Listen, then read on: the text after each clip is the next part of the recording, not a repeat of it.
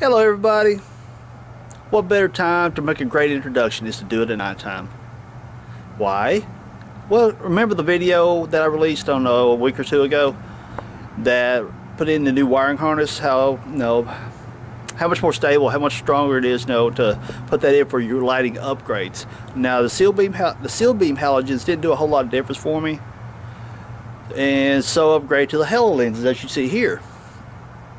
These lenses are awesome. They come with the bulbs, but the bulbs not so much. The bulbs come with it were 5560s, and they lasted for about 3 days in blue.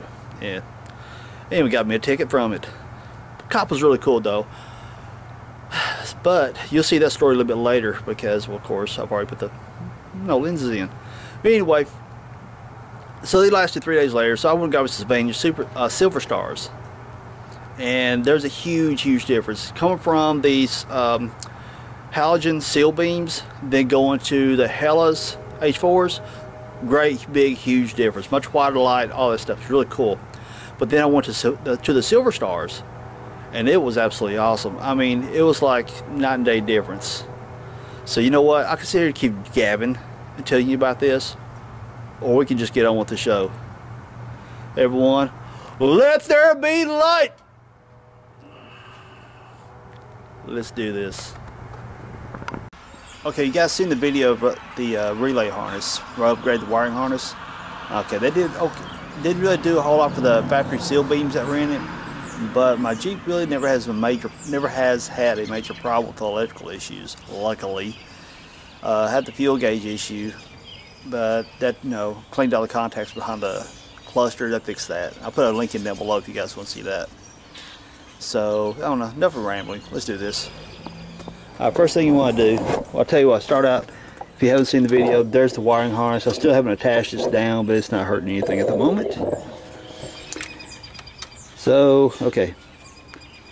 Here's the first thing you want to do. Now, mind you, this video also, if you just want to simply change your headlight out, you can do, this is same scenario. If you just want to simply put seal beams back in and not upgrade your headlights, same scenario. So here we go. You got a screw here, here, here, and here.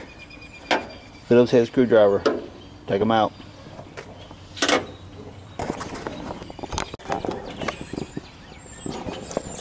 Okay, once you get those 4 screws out, you simply take your finger here, the bezel lifts right off. Now the next thing we have to do, screw there, there, there, and there. Take those out.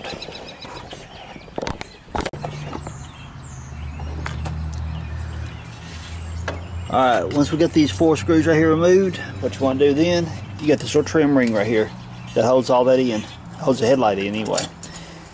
Gently pull back on it a little bit, that comes out right there. Now what we're going to do, now if you guys notice, there's one thing I did not mention. There's a reason for it. What I did not do yet is unplug the bulb.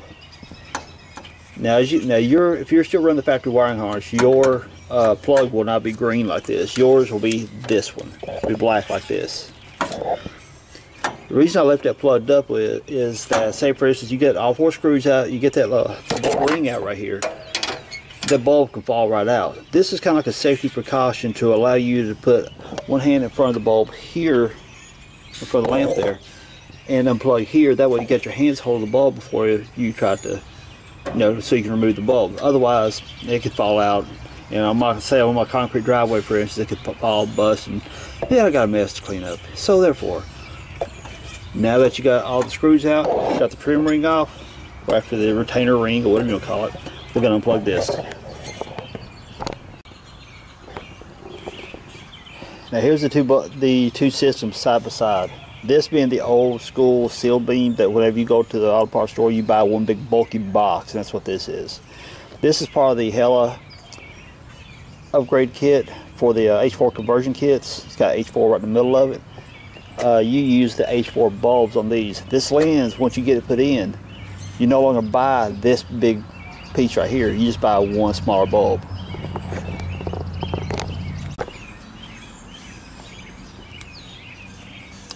Here's the bulb that you will purchase, for replacement bulbs for this right here, for replacement bulbs for this particular lamp. Now when you buy this Hella kit, you will get 2 bulbs and 2 lamps. Now this is not the original bulbs come with these lamps right here. The original Hellas, one of them lasted for like, I don't know, 3 or 4 days and went out. So this right here is actually Sylvania Silver Star bulb. Much better bulbs anyway. And so basically these things go install very easily. What you're going to do is, oh by the way, see the glass? And notice I got my fingers way back here. I'm not touching that glass right there. Do not touch the glass on these H4 bulbs or any bulbs that's like this. Simply because the grease or oils from the natural oils, not from like changing the valve cover or something like that, but the natural oils from your fingers, from your skin, will put a hot spot on that bulb and they'll cause it to shorten its life. So anyway, here's what we're going to do. Take this bulb, put it inside there like that. Flip that retaining lock over. Then you squeeze this in, push down, and come across. It locks it in place. See, the bulb is now locked in place.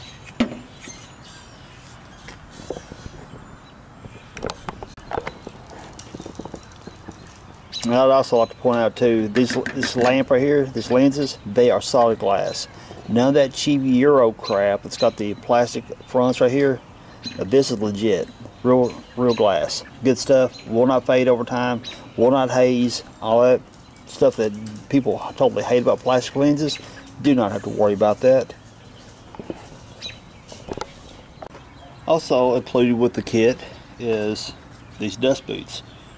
Now, first problem looking at them, they look like there's not enough room inside the bucket where the headlight goes back up inside for these things to fit in there, but they do. And what you want to look at, look inside right there. See those ribs? Take your cap, your dust cap, your dust boot, fold it back like this. Put it over those 3 prongs like that. See how it's coming in right here? Push it in until it bottoms out. Then fold the boot back over. This ensures that your prongs here are sticking out further enough that you get proper engagement from the plug being snapped on.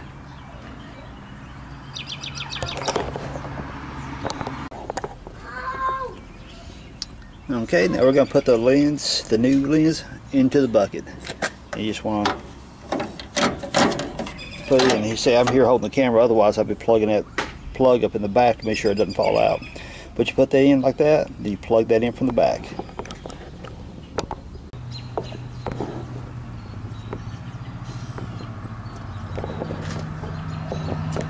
Okay, now put the plug back onto the bulb, and now all we do is put everything back together like you took it apart. This ring, notice, just in case you forget which way it came out, so you got here and here. See how narrow that is? They go up top. See how wide the bottom is? They go to the bottom. And just put the screws in when you get lined up. Just, see right down at the bottom. Yeah, I don't know if you see it now. Those holes are lined up, so put the screws in. Once we got those 4 screws put in, see them right there. Let me give you a suggestion. Don't try to put the quarter in right here and tighten it down. Next one in and tighten it down. Don't do that. Get one screw started, get another screw started, another one started, just get them started.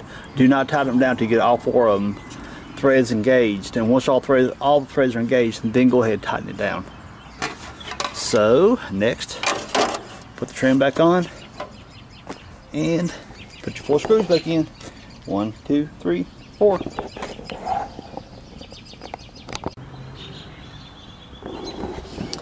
And there we go. We have upgraded headlights. They even look better. A lot brighter glass. Alright. There's the old bulb still laying there. I'm going to trash that rascal in a moment. And here's the upgraded harness that I mentioned earlier. And notice how the engagement of this goes up onto those prongs right there. Good proper engagement. That's where you want to really push that boot, that dust boot, up on there very well. So that way you got proper engagement of this locking onto this. Now if you just simply doing another headlight swap, you know, for these seal beams, you know, $8 seal beams, one for another, you know, you don't have to worry about this boot because it's not going to have one. When you first put the lamp in, you can feel some resistance when you push it on the front of the glass. Excuse me. If you kind of push, it kind of feels kind of tight, like it's springing back. That's okay. Because what's happening is this boot is getting compressed by these fingers here, which is fine, because it's going to hold that boot up against that glass like it should be. Now, that boot serves a purpose. It keeps dust and water from being, you know, going inside the lamp and getting to the bulb and causing your bulb to blow out, or at least shortening its life. So you do want to put that cover on right there. So I showed you, I mean, this is the passenger side of the Jeep, obviously, that I showed you, but both passenger and driver side goes on the same way. Now, I've still got light out here, so there they are, all lit up. They look pretty good. They're definitely wider than the halogens, the sealed beams that came out of it. But I guess the true test is going to be when we hit the road. So instead of hitting I'm ready to go to the gym, but I think I'm going to wait for a little bit. I'll wait till it gets good and dark, then I'll take out to the gym. We'll see what the difference in the headlights are at that point. So I'll be back out in a little bit for another test. Okay, there it is, shining against my shop door. And definitely a sharp cutoff versus those sealed beams and just spraying light everywhere. Those are very, very well controlled. It's gonna be interesting when I get on the highway what they look like. What you see there's low beam, and honestly, what you're seeing through this camera and what I'm seeing is two different things. It is a huge difference. So, let me hit the high beams real quick, see what they do.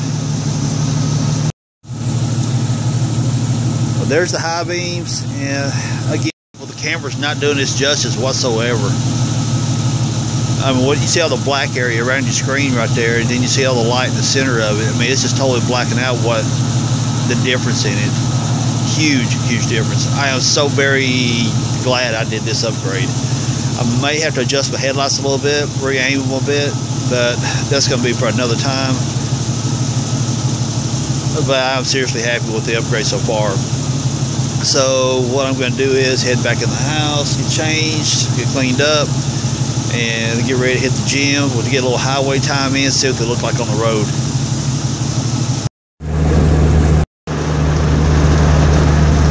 Check out the road sign. Lock them up. Can't go away to the gym right now. I've definitely got more distance out of these lenses.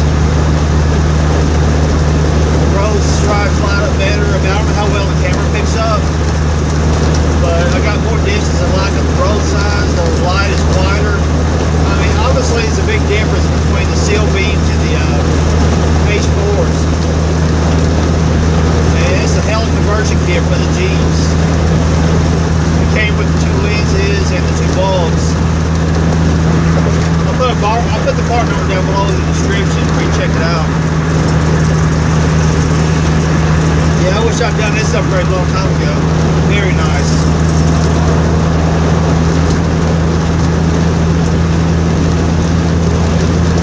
These lenses have a very sharp cutoff.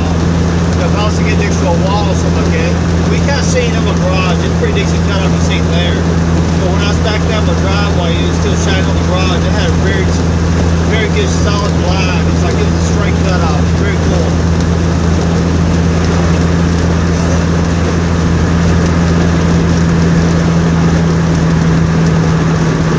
That road sign right there, but that's pretty cool. I mean, definitely a big difference. Definitely. Very good money spent.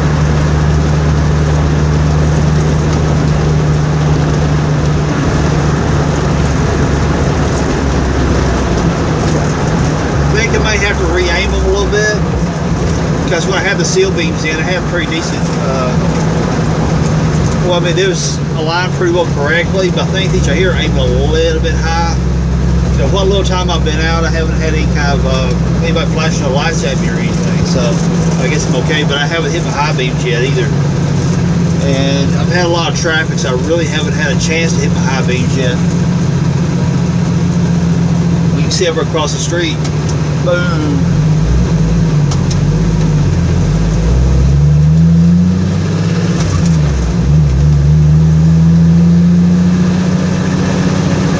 Look on that poster here, you can see how sharp the cutoff is on these lenses. Really cool, really cool. seems to control the light really well. I definitely like to get better bulbs because, like I said, these are just 6055s. No xenon, no special coatings, which I'm not down with the blue coating or anything like that. It's not my thing. But I like performance, not just looks, you know, as far as when it comes to lighting or engine performance or anything. I like performance, not just bling bling. So I'm really contemplating on doing a bigger, brighter bulbs, but I'm also thinking about HIDs. So you guys kind of give me a clue what you think. Now, if any of you guys have run this, these type of lenses that goes in these Jeeps and that's running HIDs, and I'm thinking as far as Kelvin temperature, I'm thinking in the ballpark around 6,000 Kelvin, 8,000 Kelvin, but I'm definitely not going any higher than that because 6,000 is a good white, 8,000 gets that bluish tint to it slightly. Anything above that starts turning really blue or purple, and it's just not my thing, that's all. And a buddy of mine, he does HID conversions a lot on cars, but not necessarily this style headlight.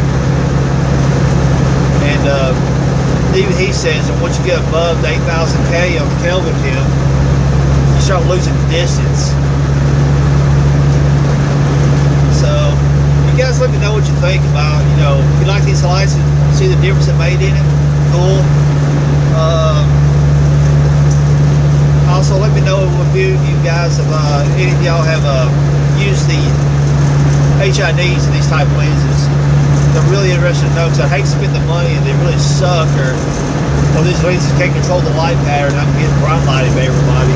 So, you guys give me a heads up what you think. Alright, everybody, I got back here on this old backwoods country road right here. I just want to give you guys a quick example. Right now, again, I'm running the H4s, Hella conversion lenses, Sylvania Superstar bulbs, the Vision Plus lenses, what they are, the Hella Vision Plus. Okay, right now I'm a low beam. If you notice, it's got I hope the camera's picking it up, it's got a pretty decent cutoff. I mean, these lenses are awesome, really are. Okay, low beam, high beam. Notice the high beam kind of concentrates right in the center. It shoots outward pretty good.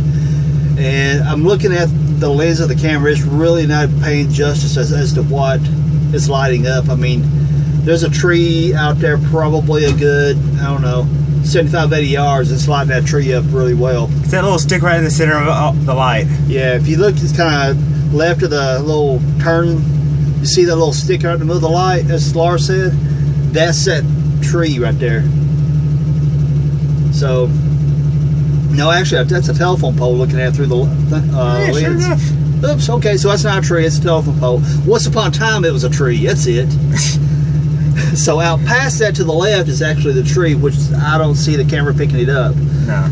But, trust me, these lenses and these bulbs are really a massive, huge upgrade for the YJs. And even the TJs, you can get the conversion lenses for those, and it's a huge difference. So I really, really do recommend the Hella Vision Plus lenses and the Sylvania Silver Stars if you want to run standard H4s, but you also got to get the conversion harness. If you go to my website, I almost said the wrong website, whoops. If you go to my website, www.fixjeeps.com, I'll put a link in there somewhere where you guys go directly to the page to find the part numbers to the conversion harness and the lenses and the bulbs. So, or bulbs that are equal. So I just, again, see there they are on high beams, low beams. It disperses the light out real well. You can see off to the left a little bit. Nice sharp cutoffs. I really highly recommend these, and I'm really glad I did it. I wish I'd done it a long time ago. So let's pull up a little bit.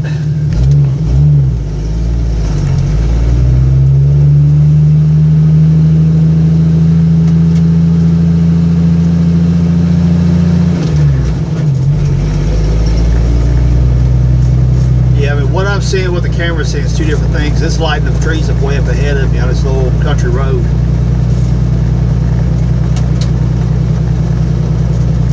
Anyway, there you go. Nice little show for the nighttime.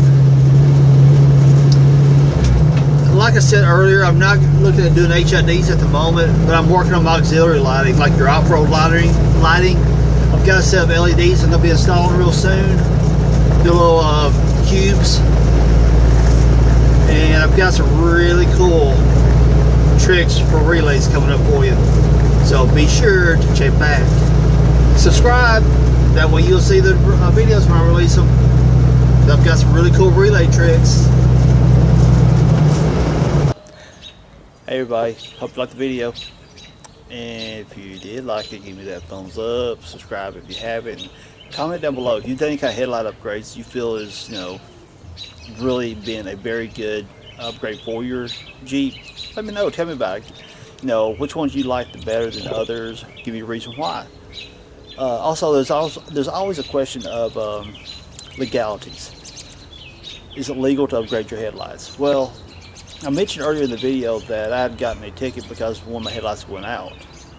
And while I had that officer there, very nice gentleman, very nice guy, I asked him, I said, sir, what is the, I said, you see these HIDs, these blues, these purples, these crazy colored headlights and stuff that are like crazy bright anymore. And I asked him, I said, what is illegal about that? Now, mind you, I'm in Tennessee. Now, this may be different for wherever you're at, whatever state, whatever county, whatever city. It can vary from one place to another. So check with your local laws before you do any kind of headlight upgrades. You know, what I was told is that as long as the headlights are properly aimed and not blinding people, it's really not an issue. DOT standards, all that stuff, really not an issue around this area from what I was told. But it's more so than anything, it's about making sure the headlight isn't so bright that's bright or improperly aimed that it's blinding people coming at you. He did. I said, okay, what about like your light bars? I kind of knew what was going to be said with this, but your overhead light bars, like your LEDs go above your windshield, I kind of knew what the answer was on this, but I wanted to hear it.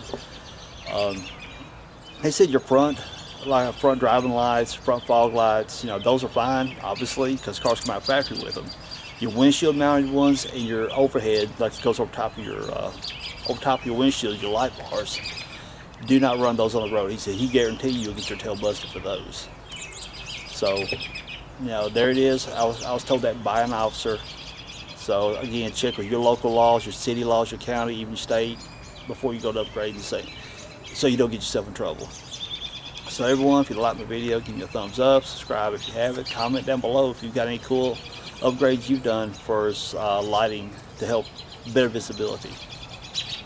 So also one more thing, share out the video, share out that knowledge. When you share out knowledge, you're spreading the knowledge and that helps everyone.